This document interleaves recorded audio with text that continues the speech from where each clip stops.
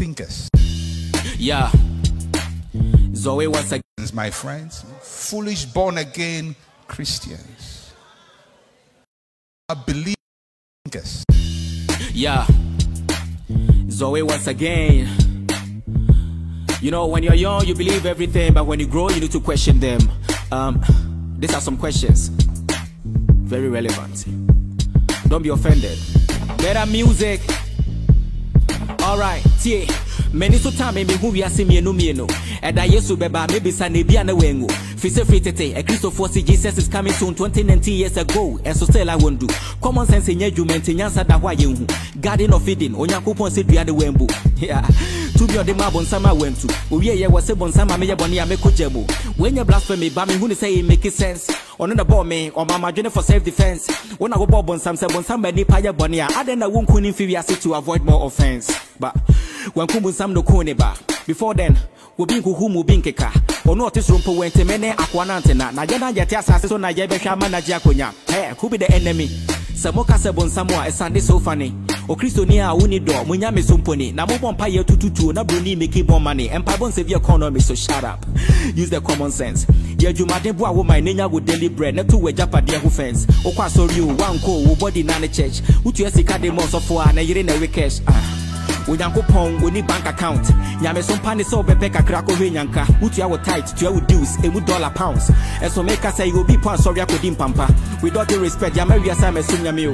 Unyankopon boy say ye me so me yan ho. Enti we ye lawyer nia, we ye doctor nia, we ye teacher nia, di no kure eno ano no. CSF Abraham be Moshe. Nana yeton kante man ka Ghana antiti say religion ti kamia ye senyansa nya adwuma biemu. Yato yen kocha na twe na kofa broni die no. Wuhia bibeni a ye frɛ wo sen, o se frɛ me Frederick. And so be hu broni bia ye frɛ no Kofi Konto. Ya yara identity. So who gonna be called the brethren? Broni se ne kete that's why bibeni mbobo. Adwene ne ho abode ne bre. Obi ene ho a wotwe bibie sika da ho a won pe. Wa broni ka pra ye de to ahwe de. Enti Africa, yanto ye ne meye be ye mobo. Ye frɛ me Zoe nwom ne ye me bomo kokko. Mr. On the beat.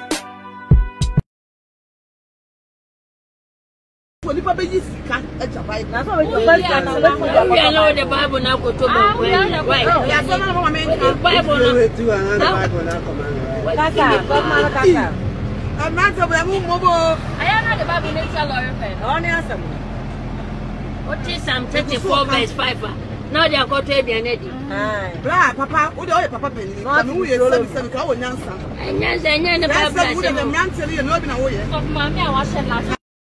Now, priest, and I said, evangelist, be now said, we say apostles being a chair Bible, just a Bible teacher. If I'm saying Bible, so being in Bible chamber, we are saying, and yes, as so is one. Because me, a chair me, Minkusia, and it just say, a chair, and I'll say, when we come on a show. John chapter 16, verses 12 and 13. John chapter 15, verses 25, 26. John chapter 14, verses 26. Then you know can say, Mama home crocodile. I tell this all my Bible school and maybe church about Muma, Obe teaching because I am mistress. I mean, yes, and you. And you may do where my Abraham said, so yes, I'll say, why and bent over change the topic, you know. Nakoyan, among yourself, never could it. They used to dear, oh, dear, Mount Fahudia, and ye, and ye. So please want to be my old and my Yahuda will be my try. So what also who call me pay whom some mechanic. Just a minute. Yakuma. I'll bet you minister come wide day. A plant was a pimping which in yes, sir, who carry a bessay. Some 1% bitter than common sense for whom was my making will cry. Mr. was I read the moment 10 money. I am no. Move from back with 2 corner day. And man say, Papa, Papa now Cassano. You move. Because I saw or can in December, and say, yeah, won't also be a yes, sir, I didn't go here. Nay, I'm fair, won't also use some common sense, they make me a good baby. Yes, yes, I'm a part, my award.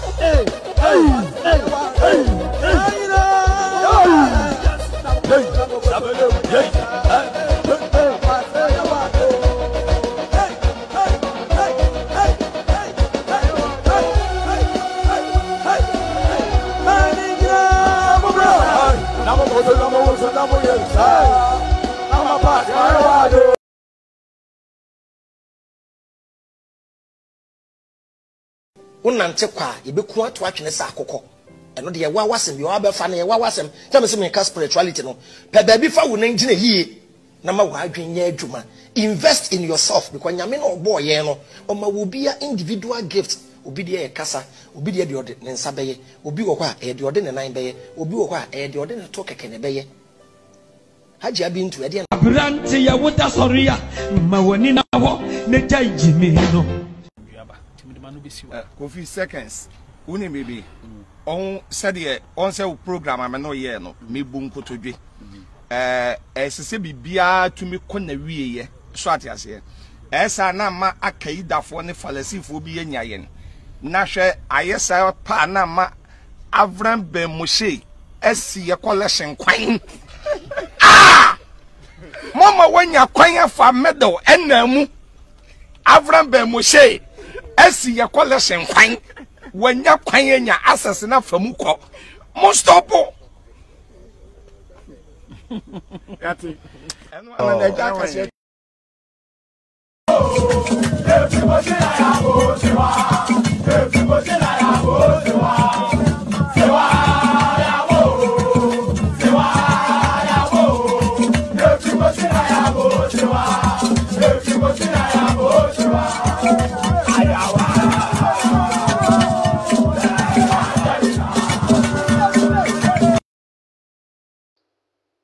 abusafo ebema mu nyina akwa aba anope ye wie ye nwumbre yi wiase afa na nyina bebia Ghana fo mu wo nyina ye chiechiam ye beda ahwefo ni nyina ase program yi live wo TV so loud silence TV wo multi TV timisramu mu amwo abrochire rewobusuafo wo mu multi TV wo mu fento loud silence TV ye ba besua de ena me ba ya ye ba besua de ye be bisa question nipa bia no I was see a bisa question esa say ye ni bebia ye fi aye be pie wo wiase we mu ye hu ya no say wa ha say hwan ne boy ye say ye kusie ye akrante ye wotwe ye hia nyankopon bia wo ba bia da but ye wo gidie bi e wo nyame bi mu say nyame bi wo ho say nyame no ye nim no ena enkremofo kuta homa e kristofo kura homa jiwfo kura homa e di claim say omo mu nyame no won wo bo soro ni asase yembra embedi sa nyame nachi omo di book abade a ye behwe book ni e bisa question the question and ye be bisa ne say Prophet Muhammad peace be unto him ye share ne hunkom e wo Bible mu ana sa na nkremofo klemi sa na ba Quran ni klemi say enkom sheni ne hunkom hye e wo Bible mu na eno ene di adanse ye say ofre nyankopon ye wo question ye won sebi ebisa ye be bisa sesi a me pa cha wo pese otu borehole wo pese o ye swimming pool e wo fie borehole no we to be dada wo pese wo ye mu adwuma we to be dada fault aba ho problem aba ho ensuo no se de open nye sa na eba mekanfo Agradaa na ye borehole drilling company limited e de amount ye ntie o Ensio mankwa, ensio hu hio desani biara. Eni abodi nyina. Enti na Agradaa na ye Drilling Company Limited. Eton safre ankrankre nyumaku ahodo nyina. Oba Agradaa na ye Drilling Company Limited. Ye borehole drilling, water treatment, visibility studies. Ye nhwehwemu ewo asase ne so ansa na ye tunsuo di amount. Ye manual and electric pump installations, hydrofracture. Se Agradaa na ye etunsuo ma wa. Obetimi anom, obetimi adware, obetimi dia bidia. Enti ye ton safre dansie nyumaku ahodo. Ye real estate companies, hotels and sorry any will be biara or the insure edijuma Agradaa na ye borehole drilling company limited when we attract crime a one crime or Franco barrier Kumasi ewo odium bus stop freye wa homatu foiso 0245 636634 0247171472 Agradaa na ye borehole drilling company limited yes say insure mankwa Shrani po forwarding kwa onua bra back from 19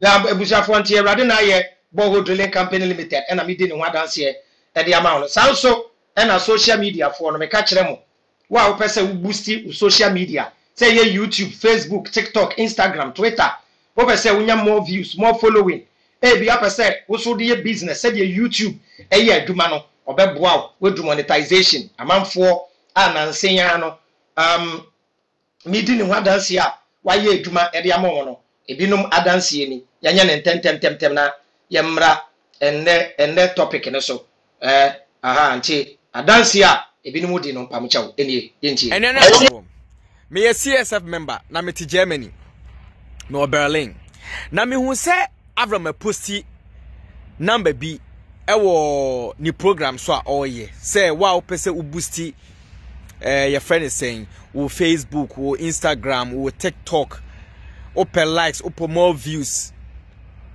me wo so posti number bi wo ho na me fa na ma no nyame anim no kurani me fa na ma no lady am fa ne Vanessa na me fa am so mami where the man was having my pussy be no so ya de e was anyimo say obetimi ayeden e boost me Instagram obetimi ayeden e boost me TikTok me Facebook no say I and I'm so okay onye ma me hwe and deep 5 minutes crojen authentic me na me catch Avram post ade bia woni page a e fake da me wa Germany wa ye bia ma hu say e authentic inti me pese me kire tiefo nyina say me pa cho enye fake o per 1000 likes o per 2000 o per 40000 obeni nyina ama o per 10000 obeni nyina ama 50000 nyina obeye inti contact Vanessa na se na Avram esi di ne ho adanse no sa pepepepepepepe me waye bia ma me aye adwuma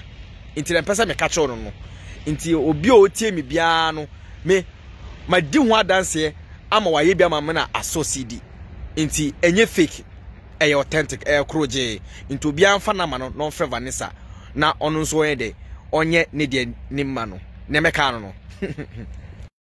am se nua be mo ka se di padodo na anim no waye dancer waye gane ni a osa ewa bruchire nti waye ama no ne Instagram ne TikTok waye ama ne kama ye nua ba bi edwuma wakosua eja moni buafo me so se me promoting edwuma ne ma no na edwuma ne kwa ni pa chaw ebinom ye so mo kwa koskame no me pa chaw oba besia na adwene mu do wa se sua IT okoye se koskame na wa hwe do de be ye no wompe tie da ase mo bia mfa sebe it's Mr. Bobody and be on radio no more. Common sense family we here.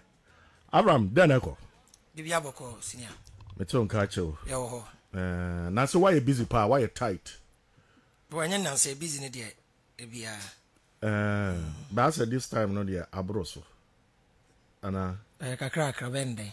Sikano so e ba ne say dia na just say bibia ye dey ready ase. So wo bo adwuma na sika ba. P Black. Ravi. Oh yeah. Oh yo. Na say so they also cut no. And ehwinu na mbabio. Me na pensia. One open here. When we say dia enya yen de ho agimo na ehwin ne pa. Devi. Me mo mi. Wo hwin. Ba me na mpene. Open. Okay. Nice. Aram den akoso wo mabu ha. Enyo de nyoma bebre koso. Eyi ye sofu penny. Your soft upon your soft cassia. I Dr. Mia software, Dr. Lawrence Tetteh, World Miracle Outreach. As I say, I did what year 40 days fasted at the Ama a year Ghana Black Stars. What it? Mate. Now, Honum the Ghana faster take us say, hey, the boy I come also so dear. So fast we say do ebesi mo say na wo mo nti ase nti wo mo te se wo ba na wo mo say me sa na chirebu wo na wonim de ekọ fast ni ade no wudi mo akotini ye pa nti ebi mo nti ase say board ye wan ho de no nyansa na ode board na wo mo nti ase say ye Dr. Lawrence Tetteh mu abase wo say ye 40 days fasting at the Ghana Black Stars for a year Qatar yeah baba bekoi oje ho say yo de aminchia etiefo nyina ne ahwefo nyina na masre Facebook for ne say o mo share mai nti na abim so share wo TikTok nti o mo so o share mai beautiful yo em say Rafi ade ba ko a mestedi ne say nipa bia ya ade na ade a nipa ne ye no mo a mo follow no ana mo a mo hwe say nipa no mo enhu some progressive change in the person's life and attitude. Say ni pana wase mujai ne chidi. Obi ya de ne the war started ye no.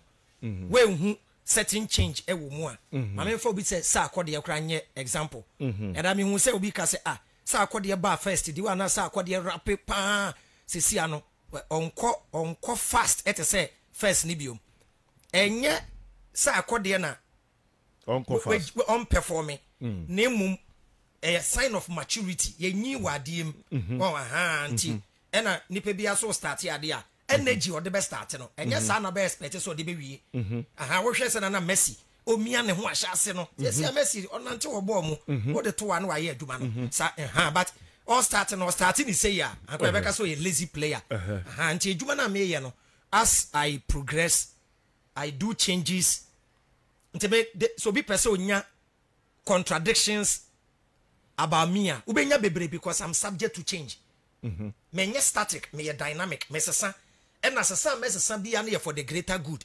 Okay, first I was attacking belief system like enye ye hia we don't need it say and I've grown to accept say ujidie de ye ujidie fa although tema na America say we don't need Christianity and Islam no I knew what I was saying but I'm growing me who say well obia when your opinion freedom of choice obia betumi asom de opebia obia betumi a kire na adwen bia wo pe wo so betumi a kire wadwen but they are wrong nie say obedidi obi opinion atem obi kraka say yemfa asamu aja ne nko black world cup no need to for you to say you are not making sense onu a kire na adwen so kire wadwen bia me nso madwen kire ni enti so for Lawrence Tetteh na meboa that is right I was say world cup ne ye be kono I was say ye 40 days fasting na ye dey support Black Stars I respect him I respect his opinion ye ne choice me metumi a kire madwene wo ho and one thing about me ye very unique ne say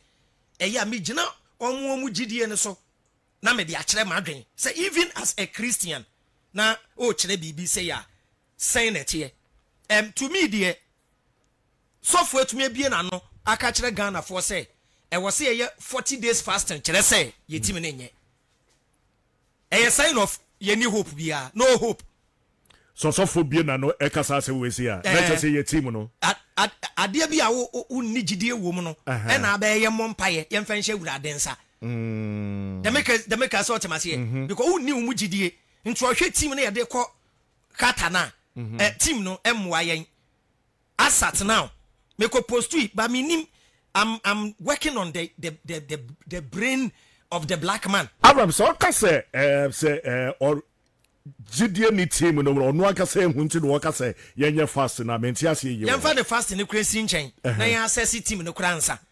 Me post to say ye be ko kata asat now Black Star ye ni first 11. Wa na obi abe comment say countries akesi no so ni first 11. Contest America side no different from Germany, a different from Brazil.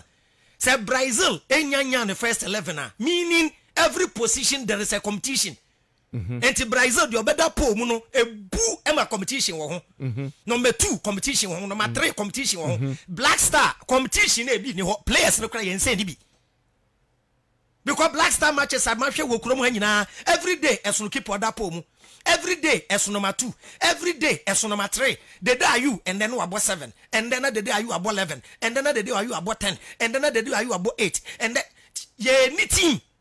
Enti ade na enye. Wodi we ko gina Suarez munimu a wan hwa beje 6-1. Ebre bi Ghana wo team papampo, ye wo team papampo. Brazil boy ye 6-1. Enti de mi ken na say ye team na enye. Team na enye, team we enye, me metumi build team bi o Medina. Black Star ye chewa hwebe show me metumi build Medina 11 me na me ka me kire wo metumi build team Medina 11 ye was striker be fe no we ala oni mbo chen Black Star strikers ni nyina o Medina o and so ya build crow way to say anopena mu say Odoy you say why also Odoy sa Ghana player na ye person ba asat now on switch it to Ghana and ye pa ne chew ye players say kokuma say aswan say ko abo ko fantastic player be oni mpanyini bi enti wo hye wo be no wasai so what ma say tibe de ne say yem build the team first no Ghana football hwe ase nyina free house ne kotoko ebra house ne kotoko e start say omo ye nan player ha ne atwae ko mabofre ni mo register no e na Ghana football ase because me kotoko ne house players here omugu we me hye jersey sisi am ye training 2 weeks me bossing bebre no kore na meka me bo chain bebre. Despite my age, ade no nimbo a wonimbo player nimbo bo a ye man the pass keke de wo be break ball ne keke brafi sa me bo aka kire me no kure I say brafi ye do kwatena say audition choose musician how we be so microphone ni mu kra ye obi okra wantu nwum ne yie ba wo hwe ne composure any the way you not to say no akwa no nim to na em say o slow crowd kakra to say you are good but you hasana de nete ye team no na nye nto ka chem say menya fasting a de mbese mbisa so for Lawrence Tetteh ne say mate 40 days fasting no ye wie na Black Star akọ na Black Star free mu group stages ya fasting no compensation bi wo ho ana because me to me be yes sabe enkwasi akonche no na enshingu uhia price bi wo adena eya ye punish ye hu for somebody's negligence ye di adwuma she coach any FA nsa echusu players ya hwesika appearance fee crashes ka players ye go bottom minimum nyan sentiment kwa kire kwam. That I don't see anything wrong with it because one can talk to me no aduane. Wa what na no aduane. Who ba be di aduane na obo mpae. Ana me did me why should I pray over a food I have cooked? It doesn't make sense. It doesn't make sense. Obi onu ana yira ye aduane ama no. Onu ewura kitchen. It doesn't onu ewura kitchen anu aduane awie no. No onu ansa bompae. When Yankopon abo soro ne asase ade nyina stumfo. Aduane ya ben. Hunhum bi abo awurem. The black man is always fighting spirit. Adan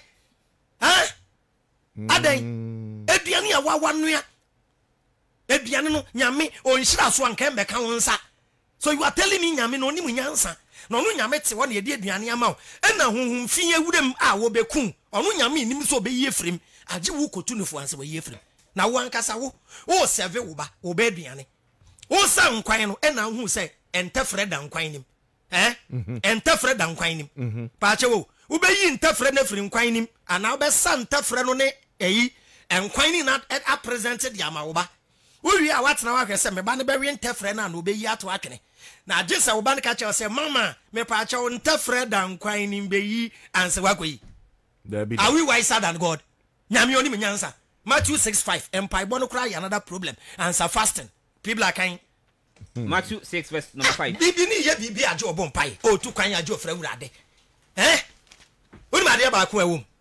There you say, you're seeing your fasting. Your covered company says, yeah, not Ghana, Kone Nimpe, or back as a fasting and I hear Juma. Yes, of course, that's a fasting. I hear not Black Star Colusu 6-1 8 Nilla. Dobacana said, dear, would I depend and away. Now said, dear, depend why should you pray? If they depend what meaning your prayer is useless. The officers are that is the concept of religion. They depend why anomonka.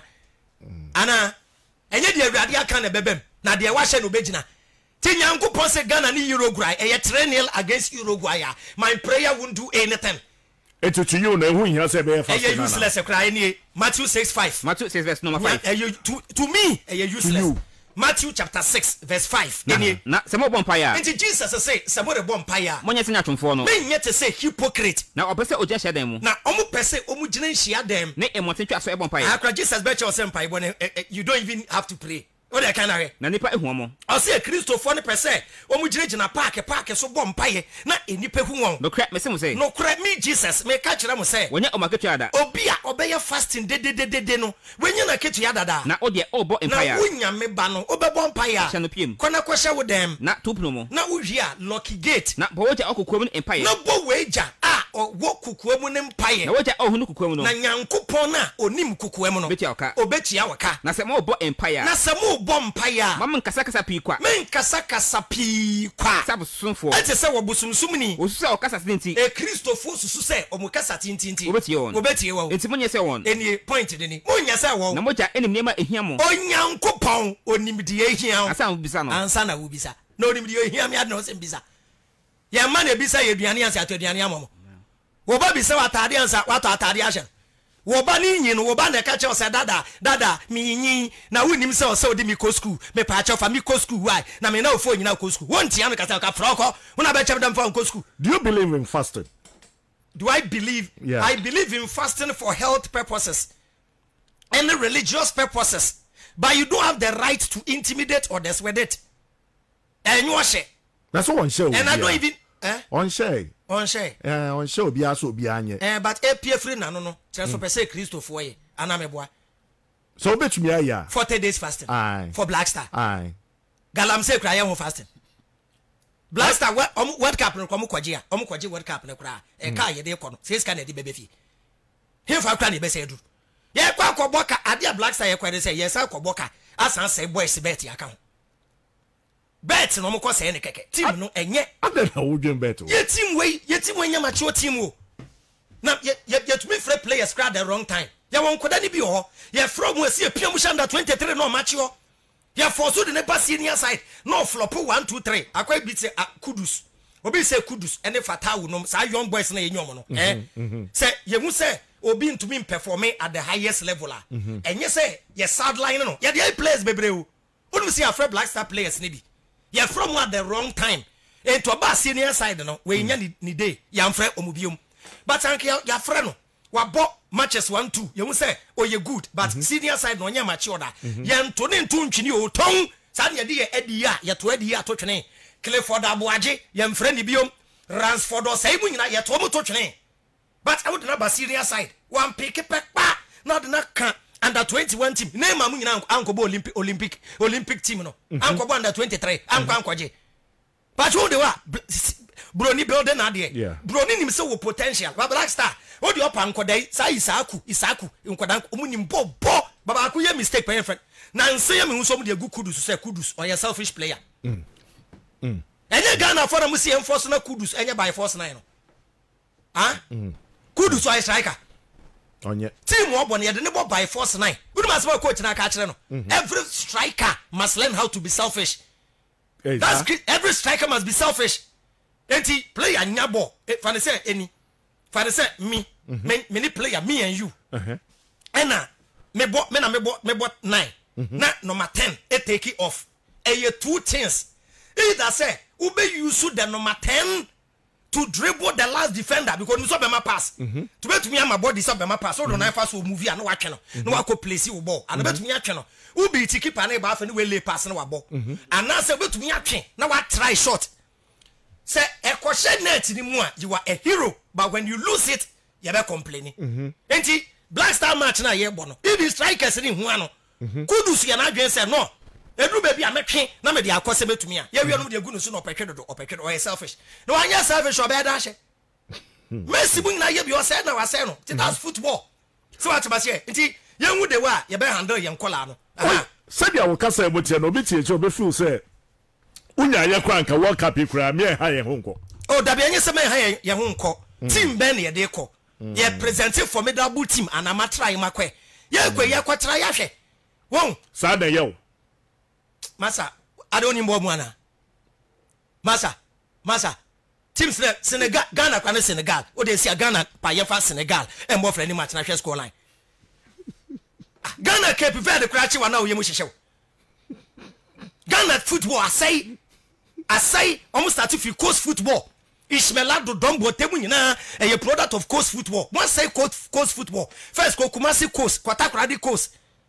so ubodi sesi a ye be kasa wotan obi sa boys see obo papa e na ye no say coast football so nda ne man omugu Black Star boys ben obo performance kura enshada anyai boys ben say also obo papa ye papa ka una coast football as ko boys ben omo papa oh dabi media me kuta bigger platform that's my life I don't want to use my platform to tarnish to say this what's a boys me media na a very powerful tool me ba dey me ka kire say me mbetna enka asem enkobodin na obi mfi se wo attack personality no e say you work na omo te ye be na mebu wodwene ukwachi abeti ase on papa na odi na nisi coast football so on papa na kasa onya Black Star ni ade no o just 16 years ahe enso no boy mani yeye ba manfo ma peja no o kan mu ahye so wo team ye ndode yankura no me makoda mikuta na me fight except so benya Olympics na team o bobo rough what can I say no on the team me je ne card kra mani am hu kra nya easy well enya fine ye nya manfo masa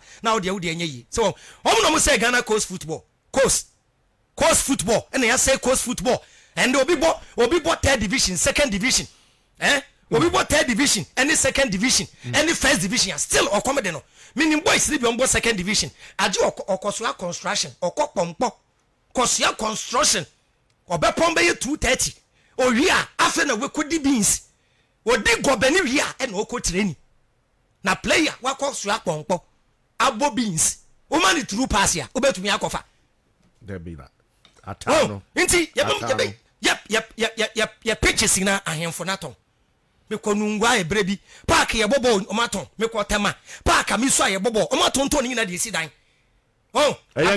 yes abra Spain Brazil ni other countries so me say football no a means of employment a means ye de push your country no omu invest in football be ko ni ye see pitches ye see pitches free na boss gugum o be wura won ko bobo Ghana ha o de opa ye see pitches ni be free ye mfa boss ngum ye papafo na be so le ahomachi ko wia ball na be gufie e de amayemba the black man an ka say a problem with our brain abusia black man Avram next year your problem fasting to you no one person obey oh Debbie na asofo na nka so mo fa so ne sen Jesus ba meba Jesus ba wi ase a Jesus nim say obeseti example ambe Christopher no Jesus ba according to the Bible Jesus twa fasting mo bi ano no be the 40 days fasting so for Lawrence Tetteh mo fa mo yefun to mo man ne kakada na collection ne tight mo narrate ma members ho eti o say Lawrence Tetteh ka say ye pese ye World Cup Ghana ko ne nimti asofo no ye 40 days fasting member bi enu obesa fasting no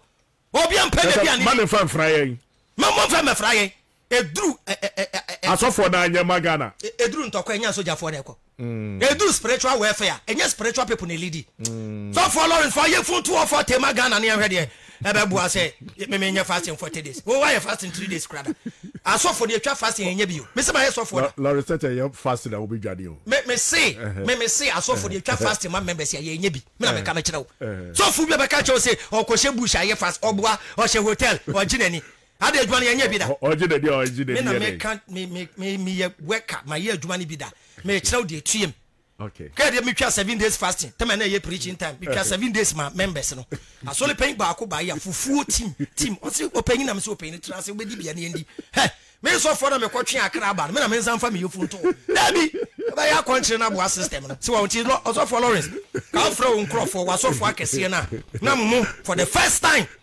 ka ya ped dan bi di mogum ni ya de krado atum because some ko ba bia mu ni ye fasting sir ye twam 40 ya ma soja for guide ka ba hu mu me to bia na me adwuma we di ko bia be ma nem sa so na kwa ba bia wo bia ye chia won sawom na kwa e chira kese ye komo your man dey here Avram all the bia has see ya Avram na asam kese ya tepa Blacko Sheriff no nyoma ababo ntin a si a menyinya videos bia amafo forward ba be obse brafi asebo dia bon ka ho asem ma ye ne nti ase papa bia ba am say wo kasa say Blacko de ne ex late girlfriend ne papa na am say waka esi supi say e was say Blacko to be becherechim about the banidin na odi aye nwom no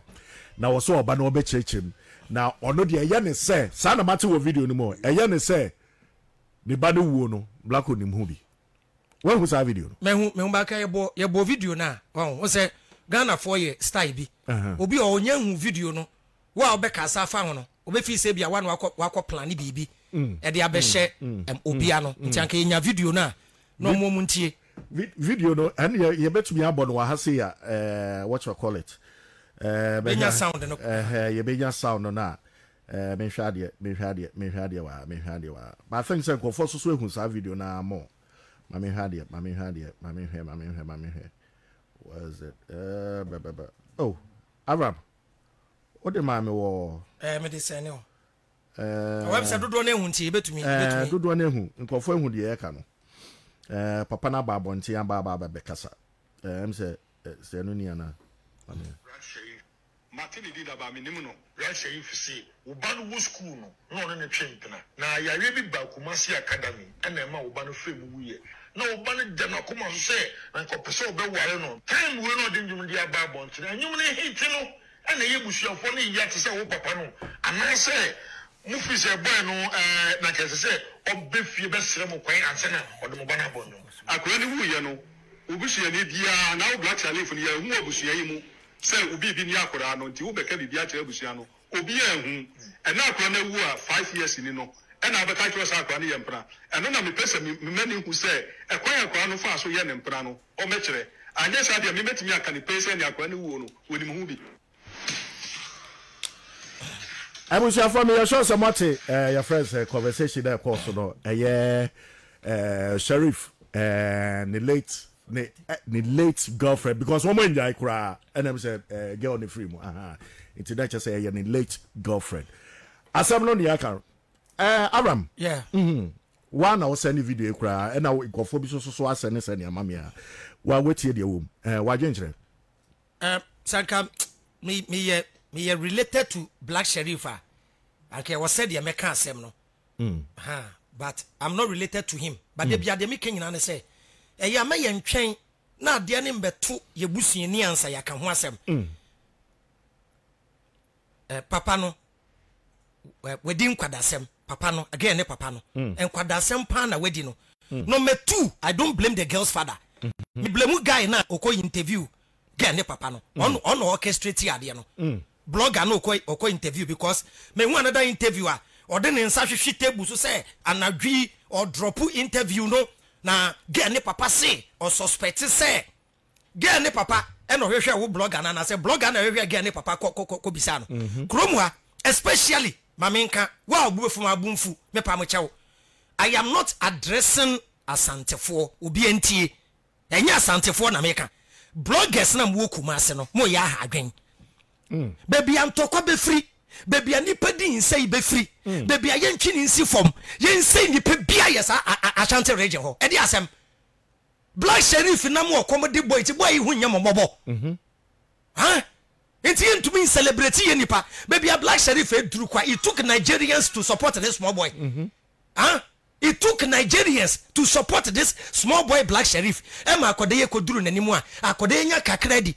Dey me dene say brand bi peja. Say Black Sheriff no ni cameraman or be employ ne personal cameraman. We create adwuma. Obe fa ne personal blogger. Obe fa ne obenya ebe boa ma akoda ne brand akoso. Emma manfo so edidi. Ana meboa. No. Sanka ye ne current girlfriend pona. Oh. Oni ebi before yesu ban. The moment you become successful, instead of them to be happy for you and ask you how you did it, then they will go back to your past, look for your relative who died for them to blame you. Now, any Black Sheriff, what am I starting the Chronicles number? Meanwhile, obi ye video bi say Nana Magma Brown, krano, e Susie Williams wu ye no, and Nana Magma Brown, ebeji din. That is life. Me avra mamiti we. Me wo ho ntino, makoda bia meka na hye. Because me na me wo ho. Me na mete so. Enti me wu pe e wo so be taking over. Ma me wu nne na ebia me ba Yahuda. Ana me wu na obi foforo embe take me dwuma we. Ghana beka so no we kume. Ye wo kro we mu eye emra say if a certain president owu a owu ya no less than some hours and I say some days. I was say you to me ma ne vice no ye swear in no be president. Obi anti kromwa ya mompaye say sabe atamusi nwu. Say atamusi wu ya me say Ghana for ne ku atamusi. Onim de ntia.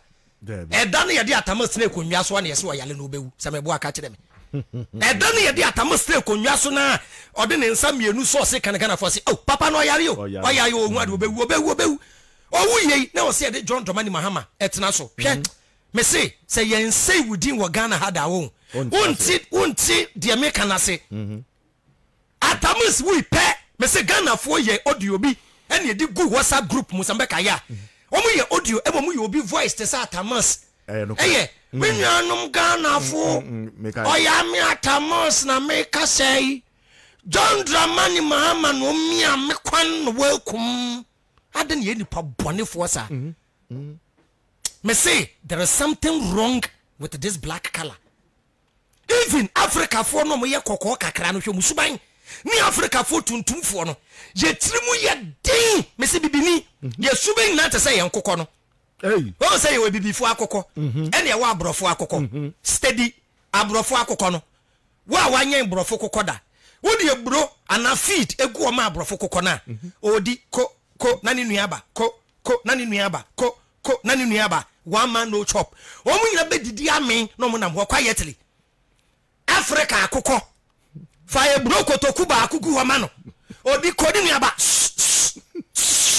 ko o tumi di anu ote so no da wa mi nyina o yesu ba akoso te say ye nkoto no o say ye koto green bi omo wapum ene wo koto kokoko no mani dindinde no abrofo no te say koto green no ene before te say koto red no koto green no wa wanye bi da no o say yesu ane ye kokoto wo sakumo no komtetre ne ye kocheche koto wo o de koto kokoko green no gu ade mu a o kata so a o nte sound bia o wo ba bi yesu no na we gina we so no mo ahyehe se meboa wurim di omo ye se baaku pia na baaku akohye nase baaku pia na baaku akohye nase se wa obeba top no pie na ko freedom enjoyment ana meboa koto kokoko no mweni dendenden no wodi omu gu bucket mu kata so a wo beti kukuru 5 minutes wo ba bi yesu no na ye bubu obi anan what you say upia no one saw them say boss we all the go the soup inside you why you you na ya baby bibi you na be kon me say bibi ni tiri mu odin ama enu nti obroni na o design snooker no one pool snooker pool no broni no design no oni say black man tiri mu odin enti say upushi white ball to hold mu e ye foul and game continue upushi black ball and you game over before Aura would you got some power? Black Sheriff didn't name craft first one, but Mammy Nana Mama Brown, then now she in the movie industry, and we Susie Williams we pay Japan, not Nana Mama Brown also air back a crack. Inti roll and never say no be assumed size almost say so back crack. Nana Mama Brown said inti roll and Susie Williams be play Sabe oh ebe tu obia nature to ne nsafre gay pe na o say Nana Mama Brown e take over Ghana 40 was on we kuno ye wo krom ayia omokika pa every year Asamuajan o ekuo bi ya famu gin unit omo no mo support no na Castro mu nyina aka ho sa Castro ye na bobo sakomo no estate na oba na o de Asamuajan jesi na ba omo ye good friends e to nwum nyina bom Asamuajan any Castro ko to nwum na bi comment massa come for there go play your football don't enter the music it be before ye nim nyansa se nipa ni be multi talented ye nim nyansa ye nim sa se nipa bi ye multi memetie me ni meduane ye maye catering da ti metumi de mensa ye adwuma me ye visual art me nim tie and ye metumi ye me nim drawing bo me nim ni nyina ye me san nim bo me san nim rap kakra me san nim nyumto enti o rap me opa freestyle ba ko so one line me panyum na me rapping shame na nyade freestyle ya fa bi to class me ti so bi nyum mo dem masa very bad way Awurade yakoto rap oh wait abra for nyum we ohene that so to me rap obi di na me dey start mama me flow say sa na o dia mentor 15 we mu so mentor 15 o be ko so me say o kra mama freestyle na hwe de be si odem a me ma boa me hu me ba bia ye adwuma o me nan ye adwuma me nsa wo na adwuma ye me nan ni me adwuma ye o pa mo fra me black star na on fa me ko gina o so ba bia ye adwuma me o dia be kan asemu a me ba bia ye adwuma o de ma me guess ni bi mfra na we say me o be bia de nkomo ne fa si wa ti ase ti ni pani bi masa panwum no to na ba o de be si o studio ha mo fra bere mama by way me ni bi bia ye kakra ti ni pani bi multi talented Asamuajan, go and play your football. Don't the way you score penalty, don't can't score music for us. Asamuajan baby na on a geo unit for no. Omuko no mako geo money. Debi omuko geo money na yanti asembo ni bia no bi anka hwe. A sign wo ho. When say we are very very close. So when say we are close to the way Asamuajan. Yeah. And then you have yeah. The real thing that happened there, ade si wo ho no. They catch us say anka Castro or baba kan kwa bafo jambe bona so ba wonim say na say am so Castro ho da ye serious pa okay and me say say we say na but me sorry na me so yeah or me who na clear oni asaba me can serious so yeah become my life me who no clear oni two guys we na say omo ti ba bi na the kaya atade ado or camouflage up and down by sleeveless one. Oh, okay. What I mentioned, as a baggy big pockets were having a lot. Be who now say Castro or shop a nimudi. But a moon I told me so no. Adam, but the son of my answer for it. I had to be one moment your form. One moment answer your form. A munim jaleno. Wamana moto tekuo, a riders. Sameboa, moto ku obi atete no a rider. Inti nsuo etafo Castro dwale post rough. Apo no nyi. Inti ebia onimi dwale onsro nsuo. Inti ye na yade awieja mekotwa sie aba. Esan wo ho. Ebi mpo obi ba neti nechi. Eka Castro nkwan ka bi oba back. But eja me di obi ba neti na mechi. Inti obi ba se oba na oti mechi no to nsuo ni mu a minim dwale. Ma me ntrai se mekoyi no. Na de nsuo fa ni bia no. Ne ho de nchen wa ukoyi no. Owu. Ti bia Castro kochi ge yi na ono nso chie no na bia ye nim de kosi. Na monhwe effort kra Samoa Jan ne Castro family e putu ya na Ghana for the Asha Samoa Jan say one we kuno. Na ma de say ye me ya pa. Ebi no we Black Sheriff no. Na ye de be yawa na wo kwa wanim. Yen analyze Black Sheriff ne girl na sem. Girl ne papa se na Black Sheriff na minim se me ba ne mpna ne. Ye na ye wo school ye ma on wo school. Na se bebe ye to be train pra ye family. SS1 ye ni childhood love wo. Black Sheriff me say lady bi wa fa Black Sheriff se ne maame. Samsewa me amini papa. Wa ye video ka say Black Sheriff credit kwada sem. Yeah, in one or the other Black Sheriff is a grateful person. On person be ungrateful to people in his past. Uni madia bi again ye man. Me school time your girl be friend Deborah. Edem me dia wo bia no. Nature na hye bibia me so me first love sa. Of school nkola love dey. SS love. Now nim say again no hwe school. Wow. Ti me da me ye a. Ne makoyi a me se me to card ya. Na makoyi. Na enduru bibia me pen. Se nkora ni doso. Oh, that be kwada 9. DJ Beriba we here. Oh. But so dem come to my say. Dey bia me ne chabakam see dem. Dey why ya mama no. Me mama rain feed da. Me mama rain feed the papa why ya me. Nti wo kire bi me ye na me to car e de chege we ya. Me nye bone. Nti Black Sheriff na nim relationship no ne akoda ne wo. E ye 5 years ago Black Sheriff no how many years? Black Sheriff born age a wo mo say wo boa. Oboa ne ade. Akoda ye we ya wo mo see hey. Akoda ye we ya wo mo see hey. Nti papa no koda sempa no we di no. Papa ni ye obi mpo a. Wo na o say ko ye video na da Black Sheriff as say, "Oh, Black Sheriff me da say na me nim so ya say o say ene ene makoyi abrafie na wa dana say me da say say to me bie na no ka say blogger na ko say sa de no blogger no wa na open trend at times so benya trend na wa hu say wan kasa nyansa bia ni wutirim interview akoye yi sabe papa ni po na fra o say bra analyze the issue akwada ni be wukra na Black Sheriff ni mpo so beduru bebia weduru no. And I say, Yadia to see. One said Black Sheriff crack. Yadia soon see school. And Yakwada name one a wee. Do a such as Kwada Bay 20 a wee, Black Sheriff and smart spirit, Mandi Kokun Kodanino.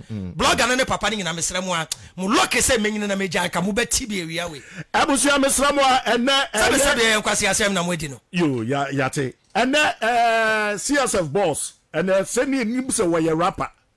You Nimuda. Enti enano drop the music, let's go. Drop there. Say DJ we rappers will be a champion. Hold it. Rewind the selector, we move. With the pan. Roll it.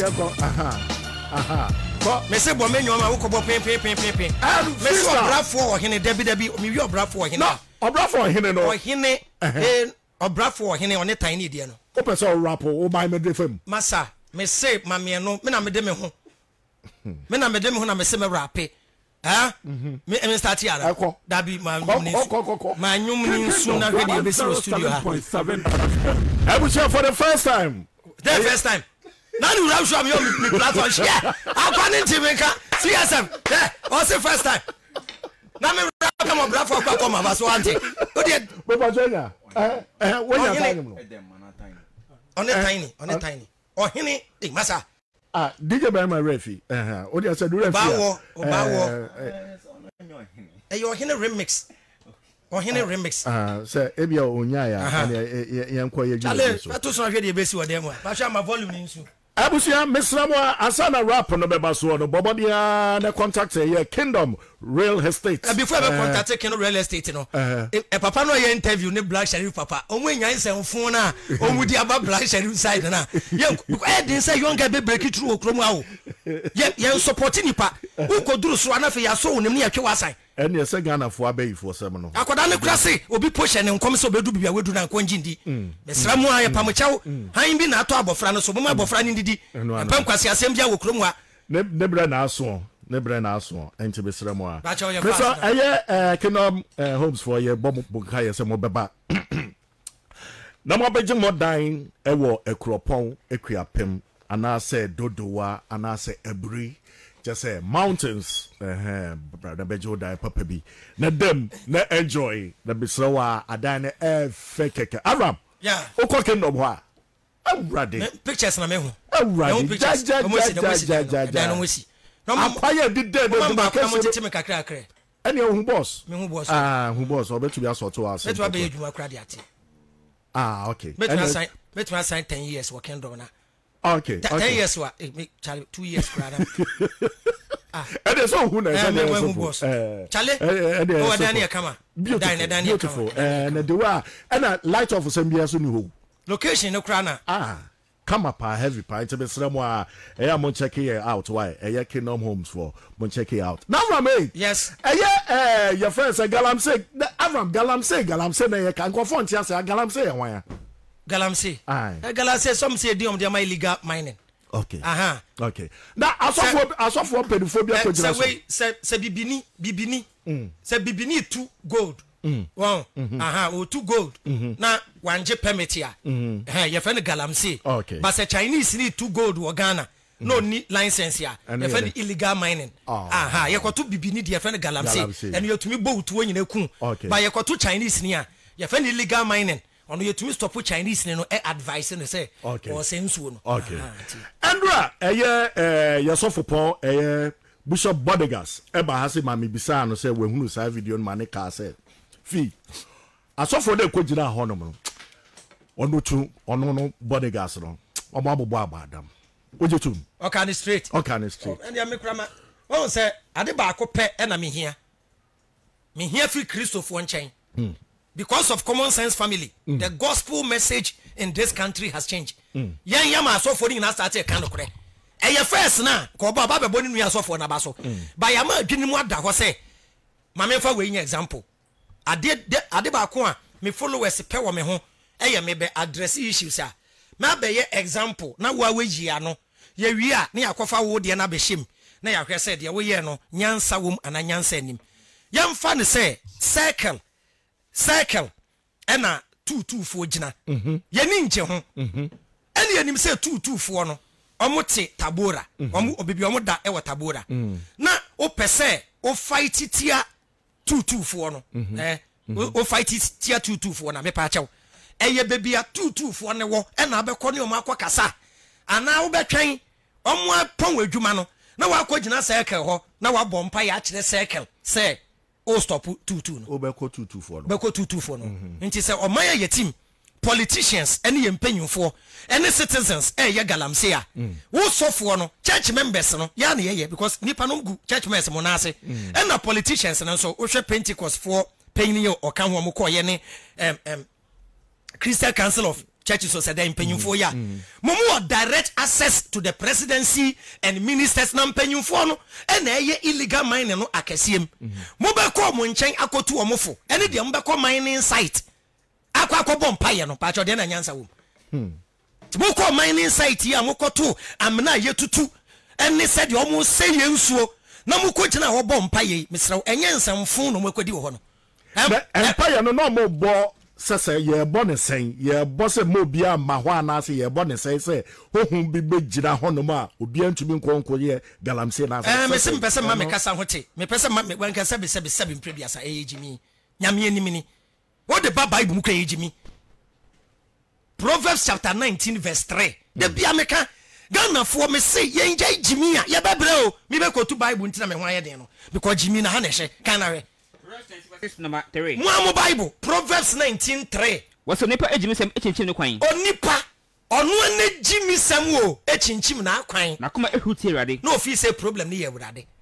Ye jimi ne yesa yensa ase with Galamsay. Onsu koso afra Awurade a we yakwasea. It's simple. Them two politicians nefo. Say the omu ye no omu nyai. Na e affect Ghana koko e say yensa ase. Ye nsuo nyina na e say. Me ya video bi ache. Me see and take time Ghana we will import water. And mienu and afrem free US say I stand to be corrected. Almost see omo bana America ban na catch am say muduru Ghana mo no Ghana nso. Hey. If you no mu dwale a mo men nso ni bi nko mu num. I stand to be corrected. Ye nso na say they are not telling us the truth. Tien take time, the time is coming. Ghana will import water. Na asofo mpanyimfo te say mo. De bia me to self foot away. Enye panyini bia no tufu a o tufu echi. Na ye wo nkwada be wiase a ye wo nyansafo nkwada ene sebe nkwasiafo nefra enye nkwasiafo ni nyina na ewu ebi nyini ebenya positions nyina na me ka me kire ti opanyini bi opposition but wagimi ya stop Galamsay ase ne ya stop no na Galamsay no illegal mining no say politicians ne nyaya citizens ne su nyaya da one ni pasu ono fight Galamsay no or politician lawyer no obehwe ama entoto yakono lawyer ne she politician ni botom police for ni soldier for say make arrest you na she politician ni botom a Galamsay na tubeka ye ni kromwa e na video circulate ya Chinese for ye illegal mining Ghana soldier for na guide won and the Ghana soldier for course some sa kwache won soldiers went to stop Galamsay, went and met their friend soldier men guiding Chinese people to do illegal mining. Mr. Ghana ye Jimmy and won. I see a Jimmy medal. That is very bad. Messi I see a Jimmy medal. Ghana. Kurowe. I say won't be a dollar nenam. Messi all the resources. Che niam was a Ghana ye di ye na enia saw them. Nature e dia chef from free. Nyamenu Ghana ye di na. It doesn't require any effort. What it requires is at the initial form. Moon to na mufeni ye. Any a chani na dia mabroni esan say ya dwen nya adwuma. Kwame Nkrumah po aye say e yetete brene ni bie mai. Kwame Nkrumah ta na computer say na we wiase. Na mobile phone say na we wiase. Kwame Nkrumah hunu nyansa esi to edisi ho. Na Kwame Nkrumah nim say daache ye benya oil. Yeti ho ka kwan ya Kwame Nkrumah ye edaso da ho tamamoto we yeso kreatu moncha be ka kwan ba kwan we Nkrumah betum dia compare Kwame Nkrumah ka kwan moto we apart from pokwasi interchange no ne ka kwan kakra bi de bia meka pokwasi interchange ye ka kwan ani pafa so na ye mpanyimfo no sebe mpreduasa me nka so mo agimi o mo adwini wo fomu ama entu ye pokwasi interchange no o se ka kwan no nanim kire Kumasi ana sa wo ye ekwanim kakra nti ye gimi kura no every 6 months ye 1 kilometer to aso ha yenduru Kumasi ebedem akọ nanka omampanyin na nado enche na expiring date account nanka wudi udin atoso to Accra to Kumasi kwan ma ye ne kwan papa na nado na kwaku fuadu road ana ye ni George Bush road wo ye ni bi ye wo bi pa te memese enche ne ato aba te meja politics asem kan ko ogro so a ye beku ato atwene omunsu ya nyansa na Jimmy de ye mfem bu man enye o Jimmy Abusia and your Avram and a Casada CSF boss. That Bible verse no, Brofono,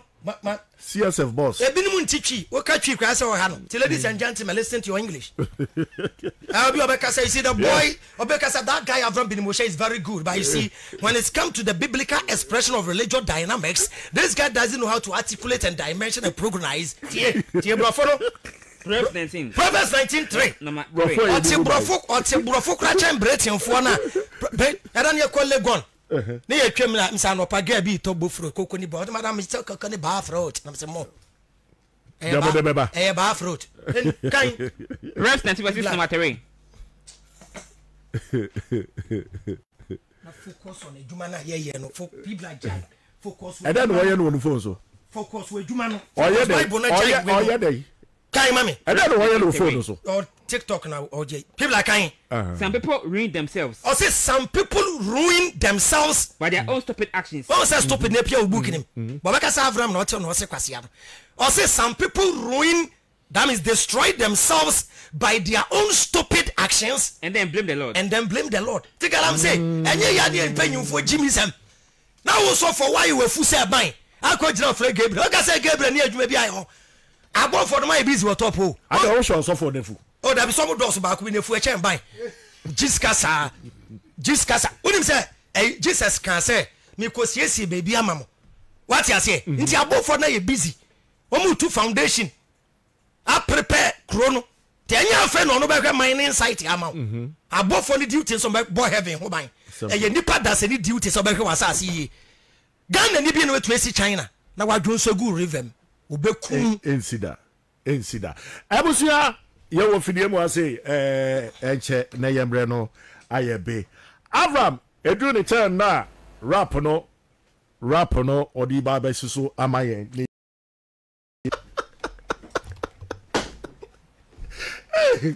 Ghana sweet. Say Mubejo. Agradaa be say Croway. Say Mubejo. What was here?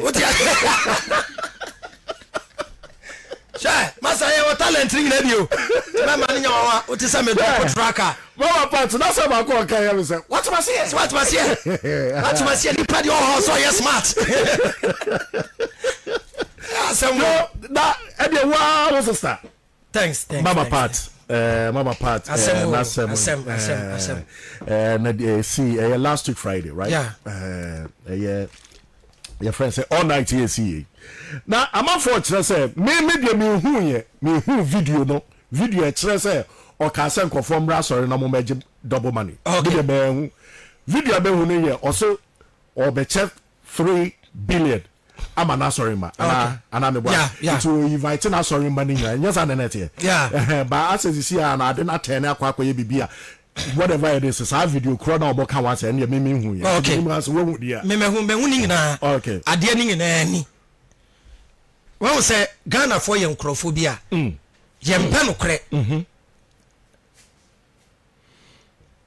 Brafi ukra most of times now if you out to me frame me about how me fire Agradaa.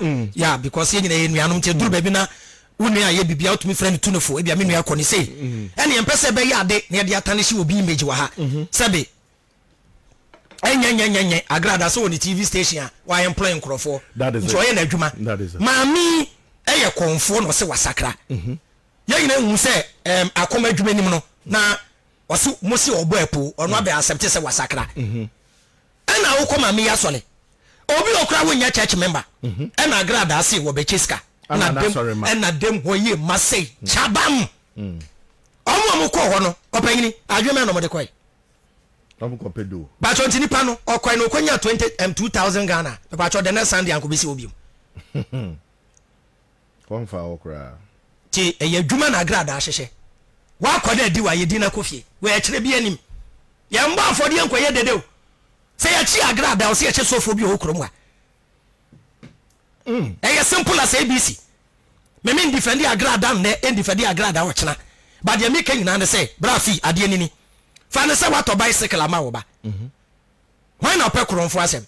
Kromfo wi ya wo ba bike say be ye wo ya. Na wa so be shibu. But waka obano de bia no eja bike na wabonten obano so anya we be 15 16 17 to mature na we eja bike na wabonten na say obi be wia o na we eja wo be wia o da kromo sole ya fa osu dada bike na yera now megwa wo kra now ubegwa no na wasa you proud of the thief no waka say urade me da say udi be sunya nyansa next time ya ye de say Agradaa o kwa wa you go there at your own risk yo hwe yi o because mean suppose mo bi nko Agradaa asole bia na wasakra no kurem bia na wasakra na sabi obi bodam so na ye yi abodam na kakra obenhunu na nkoda de wo ho ti Agradaa me say bia na obecheska no ba ohu dom na aba no se ankrofo bu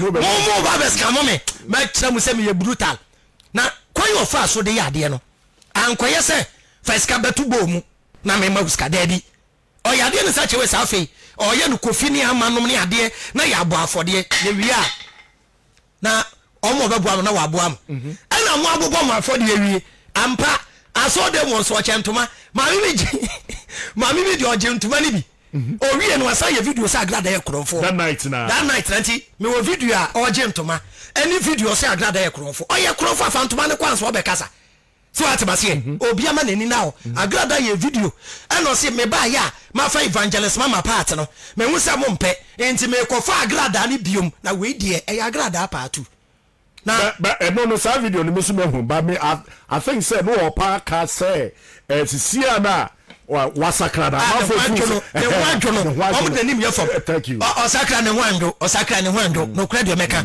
Agradaa wanjo osakra mum na no odi asofo atem kese Agradaa me manefutu obi ofaya nke beboa no sabi odi e waye wo abusumsum wo sa akom nyina o wabu nkrofo no sofo bi se Agradaa boni awudi ye na ewrade de achew what is sofo ne terms te Agradaa osanka mra ne nidi but sunsun mu asem no ene court kan e some way and to say a lot of asofo ne spiritual people they will stand behind sunsun no they say within wo kan me ka say sunsun mu asem te Agradaa kwa ka say fa sunsun mu asem on court nti say ade na eye spiritually based na ekoduru court wa na ne kana akoye de wo anameboa okay te Agradaa o sakra ye pe o sanka Agradaa de wo petu sakrai o petu suchira Ghana ma sakra na nedie ye mframi Agradaa biem wan petu me na me so petu na wa share space na wa petu okay ti anka Agradaa se wa sakra no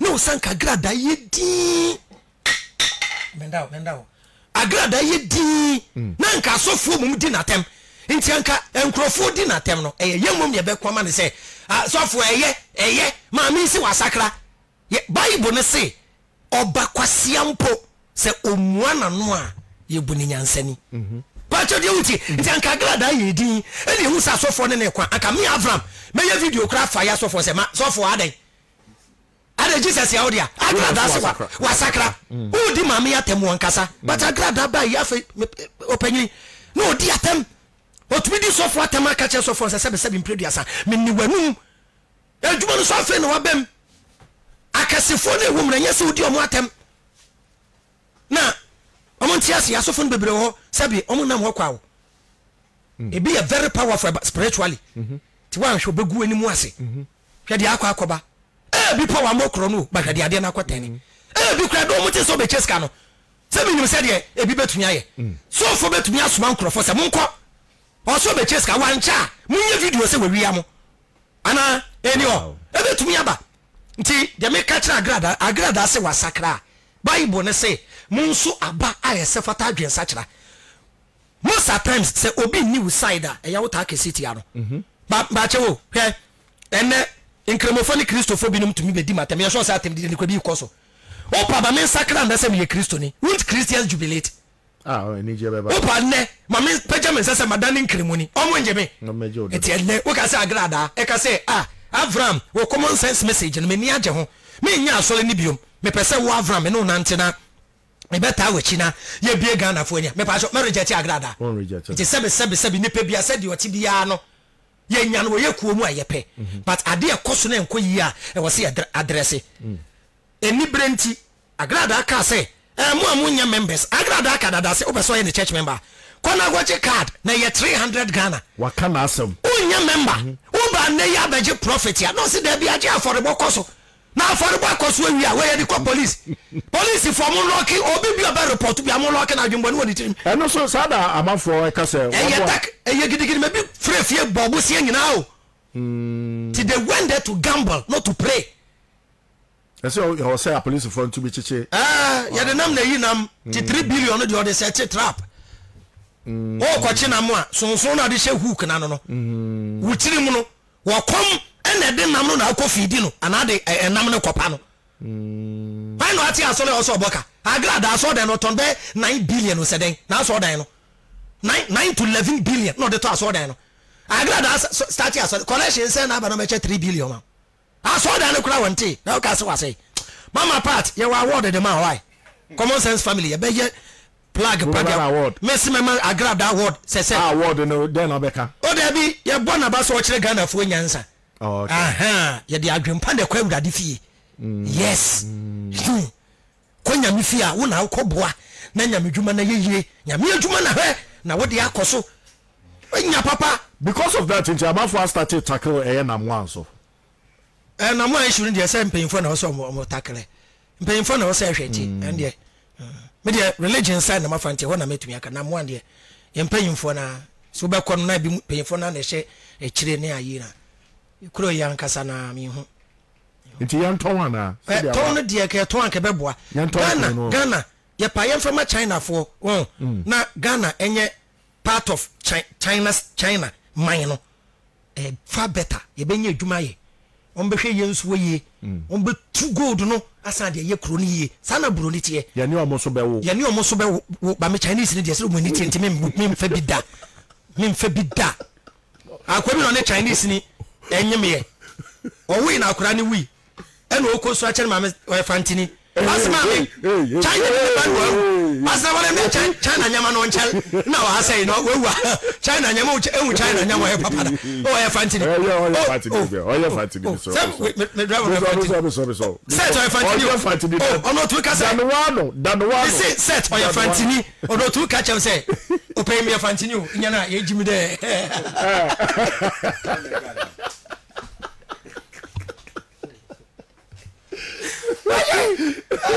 Chale, ni na account. China ni amane nche. China ni amane last. So, Ghana man ye de ma UK kura ba ko be kuro ni ye me ye adwuma ye. Unu se kuro ni she UK fo nsa. Ko we bia anwuma. Aye kuro se UK pepepe mo ye adwuma ye ma onda ne kronfo. Wow, timi nkotu. Omo mo ye ili. Another video bia boys na ye. Em se forest ni bebi omo hye no. Soja for kwent me wura. Na yes me so what is say Nancy am say 2 or 3 days ago ya your president ya papa Nanado Kokumase mo masan ko bu no. O ma ye de. Wa Kokumase me yasan ko bu no. E ko huro no. O ma ko huro no. Baby ade ne ko ne de. Mbeburu na ni ate o. Mbeburu na ni ate. Na generation we no. Stubborn academy fo no. Wow, ene yasan de common sense na to omutirim.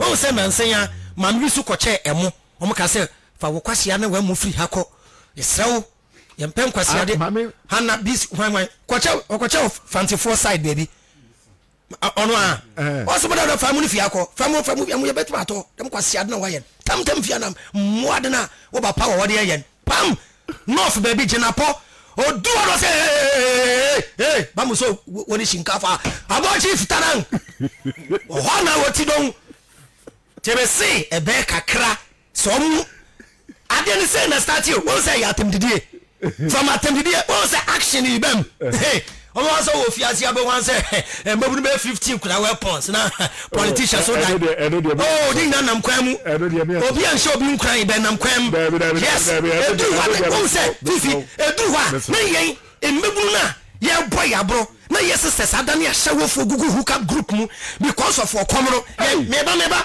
ya nyi no mo ho ye ya no boys o madani akrofo adani cafe boys eno enfa ye ho enne boys ni bi wanko my bet anko twa lot chacha wondidi eno di enfa ye ho university graduate echu kada enfo bia ho ya kaso befu etia politicians dia ene mo ntomobo aramegwa okom enti na mo friend di mpanyifo atem sa no no mo komo ye good say duru baby a na yen ya say tu nkoda ne fo say ye nya atem didie meka se bi kire youth ne say Jeffra de bi kase nyansa first na make otumfo asem a woni tem sam yusu ya me yusu say ahin enti ahemfo nketwa a mo hye otumfo ase no enkwasiade a mo ye de ahye otumfo no eye mamo o nyansa se maka me enti otumfo anim what in anim me nka nyansa se makapa but obi abadwen baby abeka se asemi obone tofa ano ya yeden na nse wo so otumfo aba be blase ahemfo nketwa no on Galamsay embebru na kanye so otumfo nte